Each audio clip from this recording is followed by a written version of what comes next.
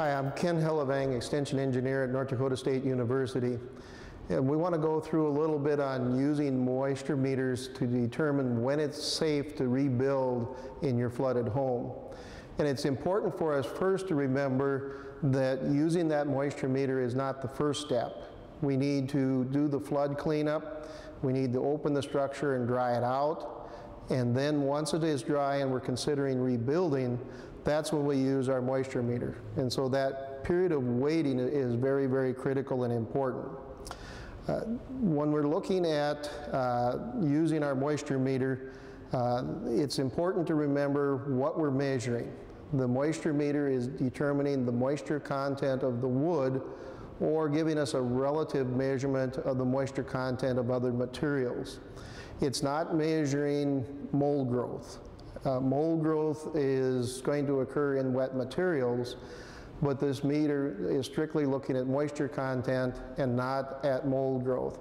To do mold testing, you need to have a trained professional collecting samples, doing an analysis that is very expensive, and generally that's not required or recommended. If you see mold, smell mold, you need to use the normal steps that are covered in the NDSU Extension Service flood recovery information or other appropriate information to do that cleanup and removal.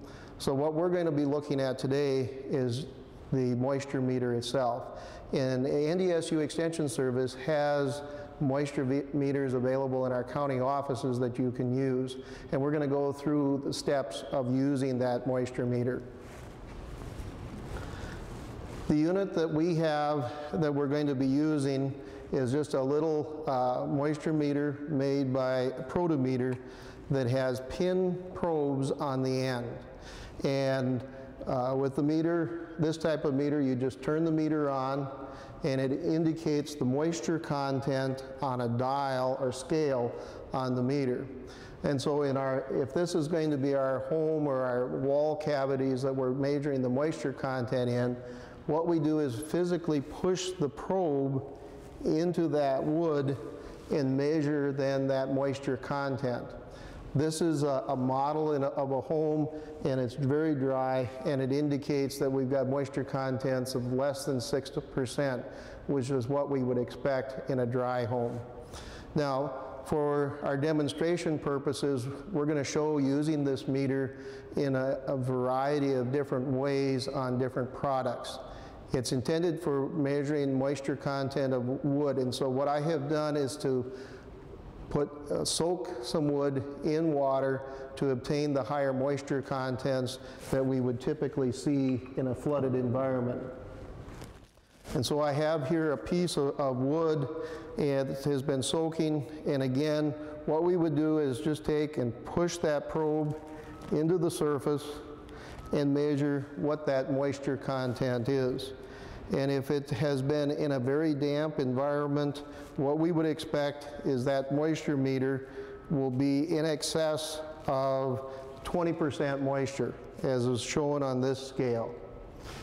If we're at moisture contents over 20%, that is wet enough that we would see decay occurring in that wood. And so that indicates that we need to leave that wall cavity open, continue drying until that wood moisture content gets lower. Now, in this sample of wood, it's not a uniform moisture content, so if we go to this other location, that ends up between 16 and about 19% moisture.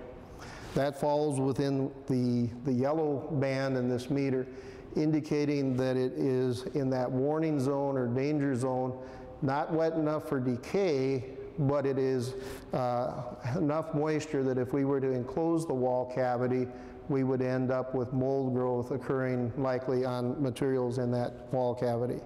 It's important that we don't just go by looks or feel. We might have a piece of wood that looks dry, maybe even feels like it's dry, but when we actually do the moisture check on it, we'll find that there's a lot of moisture in that wood. So it is very important to be actually checking that moisture content. Now, if we're under that moisture content, as I was showing here earlier, then we're below that 15% moisture that's where we would want the wall cavity to be. When we have air dried down below 15% moisture, that would indicate that we're dry enough. Now this drying may take weeks for it to happen, and so it's not something that we would expect to occur in just a couple days. This meter can also be used on other materials. For example, if you have a sheet of drywall or sheetrock, we would do the same thing, push the probe into that, and this is indicating about 14% moisture. This is a relative reading. With wood, we're going to get an exact reading. It'll tell us 15% moisture. This we should consider a relative reading, meaning that it is within the range that's a green zone and would be safe for use in our construction. If it was into that red zone, that would indicate that it is wet. Another feature of these meters is that we have an external probe that allows us to get into places that might be difficult to reach. We just plug that probe in. It has pins on the end, electrode pins, just like we would have on the end of the meter, and now we can go in and reach spots that we might not be able to easily reach with our meter pushing it in directly. So it's very simple to use, but it'll give us very important information. It tells us whether that structure has adequately dried for rebuilding. We don't want to be enclosing the wall cavity, or we'll end up with mold growth. And even though it's within the wall cavity, we still have air exchange occurring that brings that moisture or that moldy environment into the living space. So I would encourage you to check out one of these moisture meters, either from the NDSU Extension Service county offices or your local office, or they might be available from a contractor or someone else. If you're having someone else do the work for you, I'd encourage you to make sure that they're checking the moisture content of those building materials to make sure they're dry before that wall cavity is closed.